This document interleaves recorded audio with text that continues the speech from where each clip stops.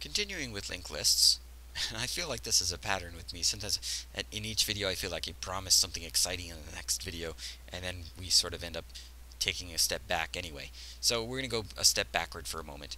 In this insert second method that we wrote at the end of the last video, something I should have pointed out is that we didn't have to write this code in 3 lines. We could actually be kind of clever here, right? If you look at what we're doing, actually, first observation is I say new node set next to be list get next. Well, if the very first thing I'm going to do with this node is change its next to be list get next, maybe I should have just written list get next in the first place instead of null. And I'm sure some of you watching are thinking, yes, you idiot, that's what we were thinking all along. Why did you make that extra line of code for no reason? Okay, yeah, so we won't store null. We'll just make the new node have that data value s and list get next in the first line. Something else, now if you look at it, I don't really need new node, right? I mean, I need to make a new node, but I don't need to give it this name, because all I do is I use it just once on the next line. So maybe instead of new node, I could just write new node s list. So I could write all of that. S list get next. I hope I have the right number of parentheses there. And so it turns out I can write this whole thing in one line. And it makes sense. It says in order to insert a node to be a data value s to be second in a list, I just simply say list set your next to be a brand new node with this s that continues into the part of the list that was originally referred to by list get next. Right? Set the next to be a new node whose next is the old next. So I think that's kind of a clever way of writing this. And over time, you'll see shortcuts like this where you can accomplish a lot with a linked list in just one line. Alright, but the real goal for today, the real goal is I want to find how long is a linked list. So we'll draw a linked list so that we can look at one as we write this code. And normally when we draw a linked list, we also want to make sure that we draw the front of the linked list too. So I guess we'll make a variable, we'll call it list again, and list refers to that first node. So there's our linked list. I don't really care what data values are inside the linked list, because all we're going to do is find the size of the list, which doesn't involve looking at the data values at all. So find the size of this linked list. Public static int, right? The size is a number, an integer, size, and it's going to take in a linked list called list, which is, remember, list, that means list refers to a node. So that's the challenge. Find the number of nodes in this list. How can we find the number of nodes in the list? Well, I think I can probably convince you that in order to determine how many nodes are in a linked list, we're going to need to count them. And that means we're going to have a loop. And if we're going to have a loop, we have to think about what kind of loop. One option is that we could write this code recursively and not have an explicit loop at all. And that ends up being a really beautiful idea, but I want to stick with some simple loops at first, right? So one kind of loop we might use is a for loop, one is a while loop, and there's a good reason to use a while loop here. And that's because this is a situation where I don't know how many times to loop, but I'll know when I get to the end. And that's usually a moment to use a while loop. So while something, let's not worry about what the something is. What's something that needs to happen in the loop? Well, I need to count. So I'll assume I have a variable called count, and we'll increment it inside the loop. So oops, I guess I better declare. So here's count, it starts at 0, and inside the loop we'll add 1, and at the end we'll return that count that we computed. So far so good. But of course, I actually need to walk down the list somehow, right? I need to actually make some progress. So when I enter the loop, it's fine that I count 1 for this first node, but the next time through the loop, I should be counting 1 for the next node. So I need list to be referring to not the first node anymore, but the second node. How do I change this variable list so that it now refers, instead of the first node, it now refers to the second node, and that'll be my way of walking down the list. How do I do that? Well, let's go back in time. That means I need to determine the next node. Determine the next node. So let's see, that would be list dot get next. That's the next node. But of course, that line doesn't do anything. That just says, what's the next node? And then I cover my ears, la la la la la. I'm not listening to the answer. I want to do something with that answer. Get me the next node and store that next node in my variable. So this line here, list equals list get next, that's kind of the equivalent of count plus plus, or I plus plus as we're using a for loop or whatever. This is, that's how we increment a linked list variable, right? We increment it by saying my variable should now refer to the next node in the list.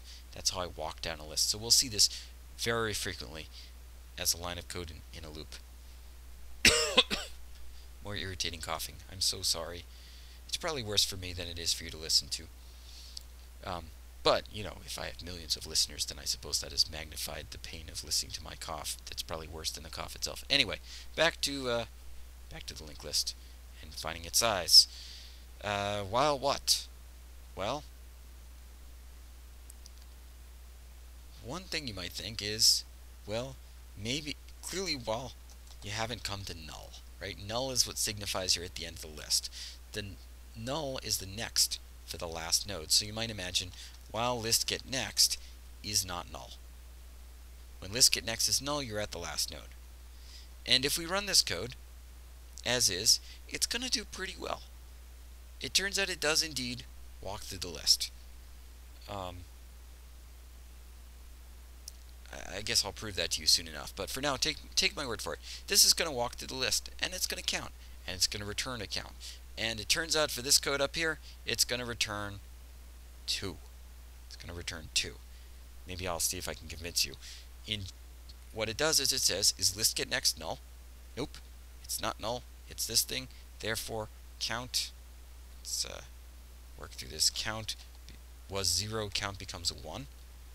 And then list becomes list get next. That means list refers to what used to be list get next. And we continue. Is list get next null? Nope.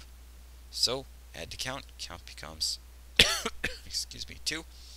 And then list equals list get next. That means list now refers to the next one over here. And while list get next is not null, but list get next is null. So we're going to bail out of the loop and return 2. Well, that's not right. So you may be thinking, that means maybe instead of returning count, I should return 1 more than count. Or maybe we should start count at 1. And that will indeed correct this problem, and we'll get back 3, we'll get back the right number of nodes. And it's good that we'll get back the right number by doing one of those tricks, like return count plus 1. We'll stick with that trick for now. But that actually tells us something's wrong. Something's wrong with this program if we have to do that. And if you think about it, this program makes an assumption. It assumes that the list is not empty. Because when we say list get next, if the list were empty, and remember the empty list is null, so if the list is empty and we say null.getNext, that will crash. We'll get a null pointer exception. In fact, we're going to see so many null pointer exceptions now that we're working with linked lists. They're going to drive us mad. So if list is null, meaning it was empty all along, this program will crash. And that's not a good thing, because it makes sense to ask what the size of null is, right? Null is an empty linked list. It's a linked list with 0 values, so its size should be 0. If my program crashes on an empty linked list, well then my program doesn't work for all reasonable inputs. So, what should we do here? There's a beautiful solution to this problem. Get rid of this plus 1, and that's well really, if list get next is null, I'm not done counting. I'm still on the last node, which means I still need to increment my count. So the only time I should stop counting is when list itself is null, right? When list itself is null. So that in this situation, I would see, list is not null yet. List is this thing. So count increases to 3, and list becomes list get next. List get next is null. So list, oops, too much erasing. List becomes null. And now that list is null, we'll exit the loop and we'll return count, which is 3, which is a good thing. Another good thing is, if the list had been empty all along, and we ask, what's the size of null, count will start at being 0, list will be null right away, we'll never enter the loop, and we'll return that 0, which is the correct answer for the size of null. So that's a good thing. So this is how we find the size of a linked list, and I think this gives you a good sense of how you loop through a linked list using a while loop.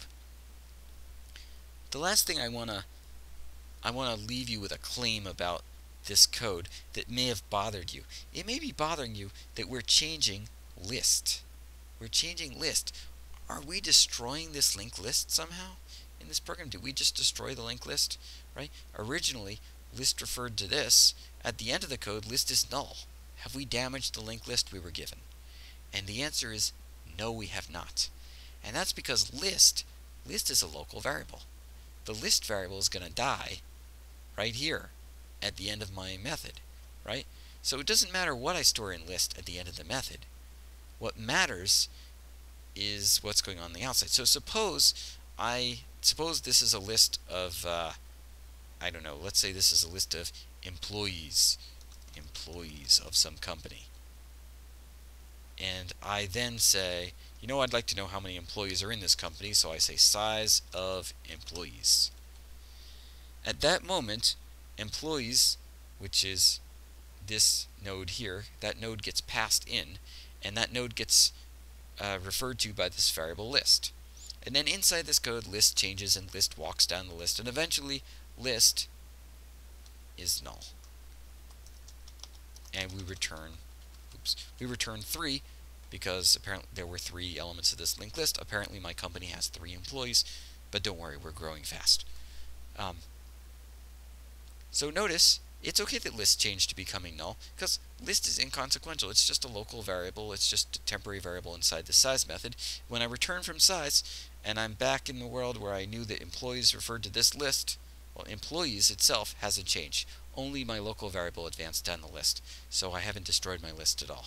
But I think we'll come back and revisit that distinction many times, because I think that's one of the most subtle things about working with a linked list, is when does my method destroy the list, and when does the method just simply walk down the list without destroying it. Okay, I'll see you in the next video.